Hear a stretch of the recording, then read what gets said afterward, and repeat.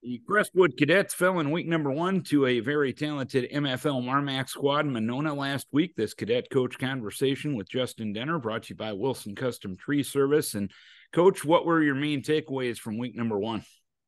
MFL is really good, man. It was fun to see them play live.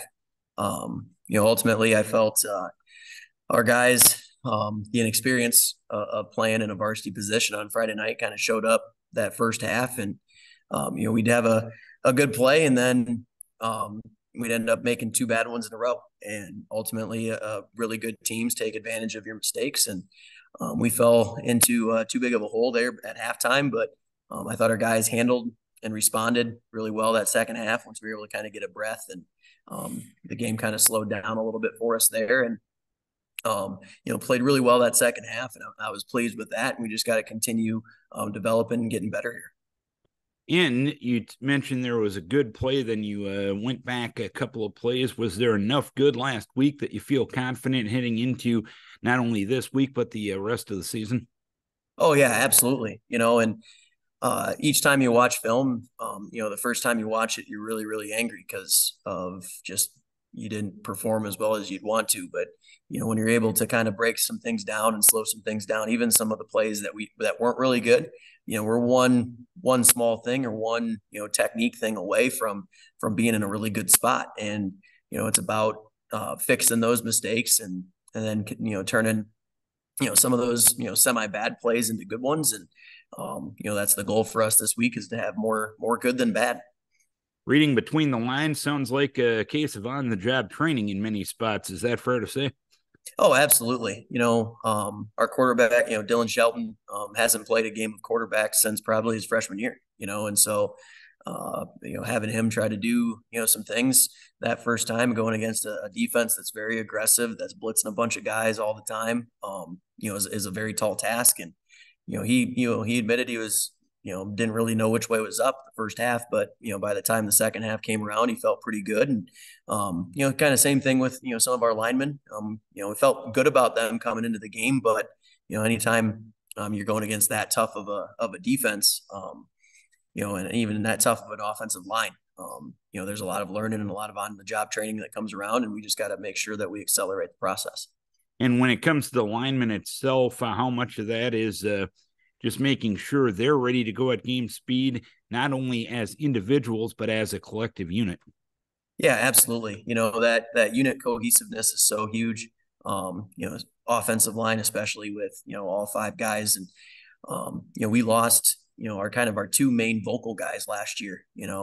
Zach Memert and Alex Remfer were really talkative about, getting people in the right spot and all that type of stuff. And we've been, kind of harping that we got to have guys step up and do that communication now, so that we're, all on the same page. And, it's okay if they know kind of where we're going, because ultimately it becomes then a who's better than who type of a deal. We don't need to, be surprised. Like, we feel good about, what we got. We just have to continue to communicate and, get to where we're supposed to be.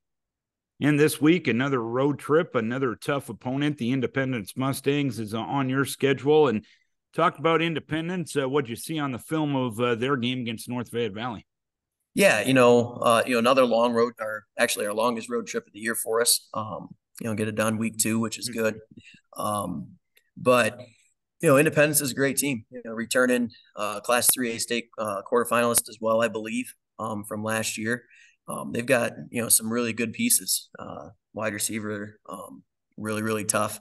Vertical threat for them. They've got an H back that's kind of very very solid, plays both ways on the defensive line, and then H back, and things kind of run through him. And they were very opportunistic against North Fayette Valley. It was 14-14 at half there, and they got 3 turnovers there in the second half that led to 21 points really really quickly, which kind of helped blow the game up. And so for us, it'll be making sure that we control the ball and not turn it over, and give them short fields, and be able to go from there. So we're excited for the matchup, excited to play another quality opponent in our non-district play, to get ourselves ready. But we're excited for the matchup here. And you talked about the turnover game and Independence taking advantage of that. Probably one of your main positives last week. You didn't turn the ball over with all the inexperience on offense. Is that a small victory? Yeah, I mean, we did fumble, I think 4 times, but we got on it all 4 times, which is great, so positive. I mean, yeah, we didn't turn it over. That was good. And ultimately it was one of those deals. We got behind the sticks a lot. We had if we'd have a good first down play or something, then we get a holding call, and then all of a sudden it's back to, second and, whatever. And, we're not fully designed to be able to handle that, but especially against a great team. But yeah, I mean, we did a lot of good things, a lot more than what, a 35-0 score would indicate. And we're just trying to make sure that our guys understand that, that we're a lot closer than, what it indicate, but we have to then, make sure that we don't make those same mistakes again. All right, Coach, hopefully you can get on the winning track this week. Keep your kids healthy. We wish best of luck in your longest road trip of the year. Good to get it out of the way in week number 2, as you said. Yep. Thank you. Go Cadets.